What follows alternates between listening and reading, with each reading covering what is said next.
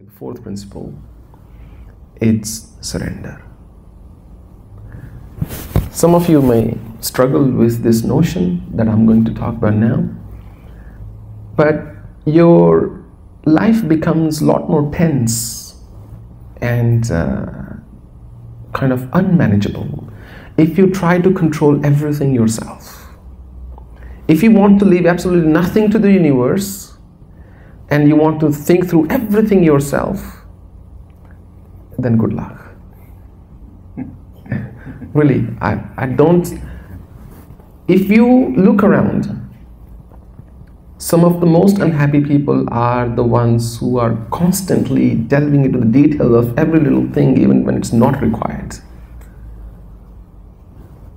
You know, I've got to buy a bottle of milk, organic or non-organic, low fat, or that's about it. What do I care which cow they milked to get this bottle or where it was fed? There are all sorts of information. We have a God incarnation in the form of Google, but it's also very pointless. I mean, people dive into this ocean of internet and just swimming all day, and then they get tired, they'll close the laptop and then they'll do something else. What a senseless way of living. So we have this tendency to just keep ourselves engrossed for absolutely no sane reason. And that's what robs you of your insanity. So then surrender becomes hard. When you think, I'm going to control my tomorrow, I'm going to control my next month and next year and my next lifetime, then you are putting on yourself a great burden. At the best, you can do your karma, which you have to do anyway, that I'm doing what's right, and live in the moment. Leave some things to the divine. Leave some things to the nature. You don't have to remind yourself to breathe. It's there. Imagine if you did that I have to take control of my breath, you will go to bed and you will perhaps forget to breathe. You will fall asleep and you won't wake up. So surrender is that. Not just saying that I'm assuming everybody here believes in God.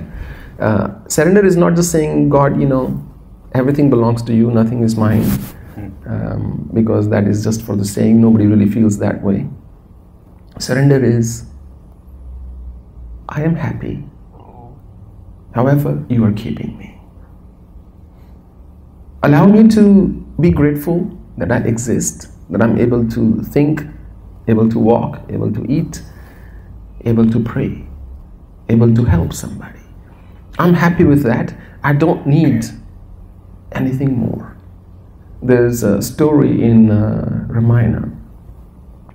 So Lord Ram and Lakshman were going in the woods, and Sita was already abducted by Ravan. And they see a pond, and Lakshman says, we should take a bath here and just chill out basically, and Lord Rama takes off his bow and plonks it on the ground, the soft ground, so it stands on the ground, and they bathe and stuff, and 20 minutes later they come out, and he wipes and stuff and then he takes his bow out of the ground. And just where the bow was, there was a little frog that was hurt and bloodied. And Rama was shattered. That I hurt somebody, a living creature. So he lifted the frog in his hands and said, look, I'm really sorry. I didn't mean to hurt you. I didn't mean to cause you this injury, but I have. I'm really sorry. And I don't know what you can do or what I can do to fix it. And the frog said, well, nothing can fix it now, Lord, because everybody prays to you when they're in trouble, when they're in pain. But if you are the one who's caused the pain, then who can I pray to, right? I have nobody left. So it's okay. But I tell you what, Rama, there's only one thing sweeter than dying by your hands. I'm actually happy that I have to die one day anyway. I'm happy that I'm dying by your hands. And there's only one thing that's sweeter than dying by your hands. There's only one thing I would desire more than to die by your hands, and that is to die in your hands. What could be more divine than this? And I would like to say, end like this little anecdote with a question. What are you really clinging on to? What is that you are really clinging on to? Perhaps everything, but does it even have any meaning in the big scheme of things? The only way to retain anything, the only way to grow anything, is to pass it on. Anything that you are willing to part with, that thing will grow in your life. You will get more and more of that.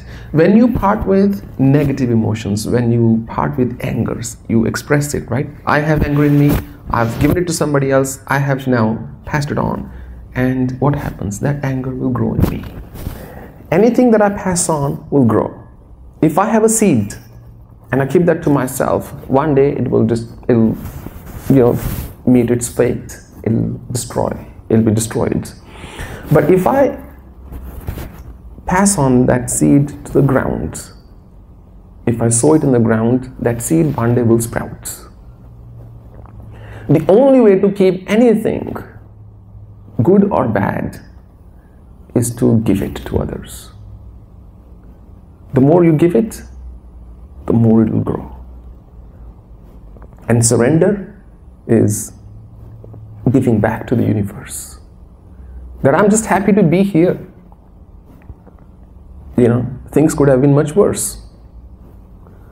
Once I wasn't planning, but I got reminded of this story once again from a blog. There was a man, he was always positive. No matter what anybody said to him, what happened in his life, he would smilingly say, well, it could have been much worse. And this really got on the nerves of his friends, because somebody who's really positive can sometimes really put people off, those who are not.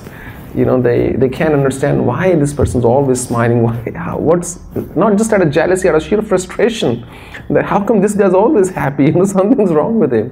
It can't be right.